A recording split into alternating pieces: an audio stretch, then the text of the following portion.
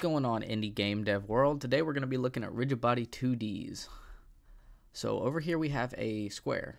It's just a regular sprite, a regular game object with a sprite renderer on it. So over here we have a RigidBody2D square. This is a game object with a sprite renderer and a RigidBody2D and a box collider. Now RigidBody2Ds are things that add physics to your game component. So that's gravity, mass, momentum, drag. That adds all of that into this little image here. Right here, just a regular image. Now we have an object that'll move around, fall, react to gravity in the game.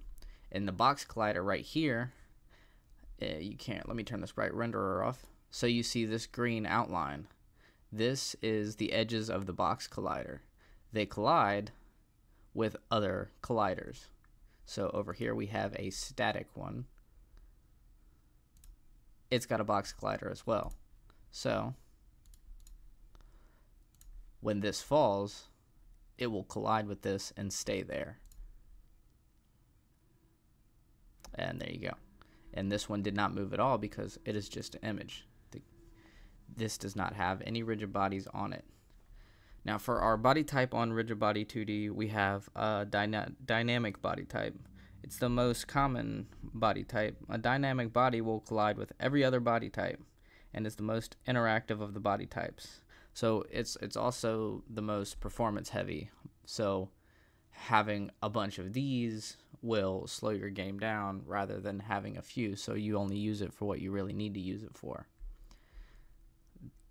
Now that's dynamic. Now we're talking about kinematic body types, which basically they will only move by programmed movements. So you can't run into them. See, if these were both dynamic, this one's actually static. But if these were both dynamic rigid bodies, when you hit play, this one would knock into this one and flip it all around and it wouldn't stay still. So if it was also a kinematic body type, it would still land on it unless our kinematic body type was programmed to move. It would not move at all. And then we have our static body type, which I'm talking about this one right here. And the static body type, it's designed to not move under simulation at all. If anything collides with it, a static body behaves like an immovable object. Due to their limited behavior, only a very limited set of properties are available for the body type. So you see this one under the rigid body right here, all of the options have been basically taken away. Right here we have all of this. We have simulated, auto mass, mass, drag, gravity, collision detection, all of that, but with the static, it doesn't move at all, so that's all it's got. Alright, now let's move on. Simulated. The simulated property is common to all available body types. When you enable a simulated property, the following will occur. The RigidBody2D moves by the simulation. Gravity and physics forces are applied. Any attached joint 2Ds are simulated and constrain the attached RigidBody2D. All internal physics objects for RigidBody2D, Collider 2D, and Joint 2D stay in memory. Now, when you disable the simulated property, it's basically nothing's going to happen. It's not going to be affected by gravity. It's not going to move. So you usually leave simulated on. All right. Let's move on here. Now, mass, think of that as like a weight. Like how much, like if you throw a ball and it hits a board. Now, if you throw a very light ball and it hits the board's not going to move very much. But if you throw like a bowling ball at a board, which has a lot of mass, it's going to move it a lot faster and a lot farther. We have drag. Again, think of throwing a ball. When you throw a ball, eventually it slows down. Now, that's the same thing's going to happen here. The more drag you add, the faster the object is going to slow down. And then angular drag is basically rotational drag.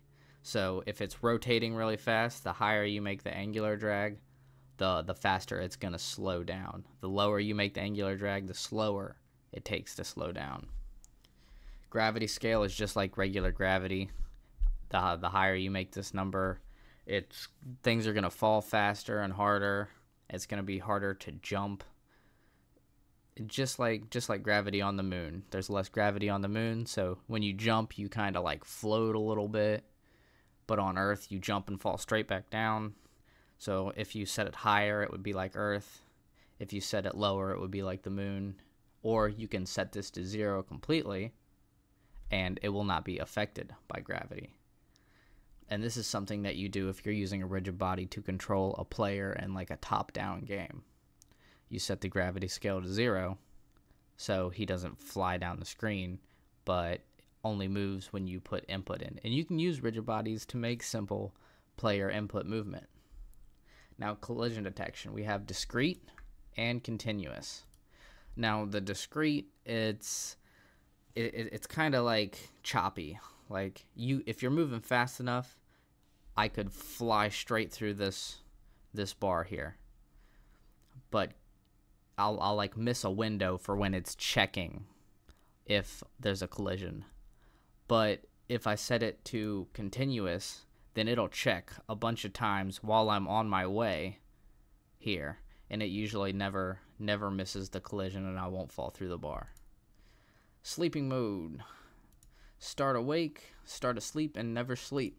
So this is basically like something that you could start the game object to sleep. If you have a bunch of things hindering your performance, having these physics calculations always going on in the background is also something that can be performance heavy. So you could start asleep and then activate it later in a script, so you're saving yourself on a bunch of performance. Interpolate. There's interpolate and extraterpolate. You use interpolate if, like, for example, you have a RigidBody2D that's controlling a player, and you're moving your player around and he's feeling really kind of jittery, kind of like buggy back and forth on the screen. Interpolate is there to smooth out the movement and make it way more smooth. Now, constraints. We have the freeze position on the X and Y axis, and then freeze position on the Z axis. So that's exactly what you think it'll does. Like, for example, for a freeze rotation on the Z axis, you can hit like an edge in the game or in your editor with your colliders and your RigidBody2Ds, and it's just like real world, so you could start spinning. Or if you have a ball, a circle collider 2D, and it's rolling down a hill and you don't want it to roll, you can freeze the rotation on the Z axis, and that freezes rotation. So it won't turn, it'll stay in the position you have it in. You can also freeze the position for the X axis and the Y axis. So if I freeze the position for the X axis on this, it's not going to go side to side, it will only go up and down. And the opposite for the Y axis. If I freeze that, it's not going to go up and down, it would only move side to side. And that's going to get you started on RigidBody2Ds. I've been gone for a while. I've been working on some more stuff, like learning more in depth about game development. So I am back now, and I am here to help you on your journey as well. So thank you very much for watching. Hit that like button. It'll help more people see it. And you all have a great day and good luck.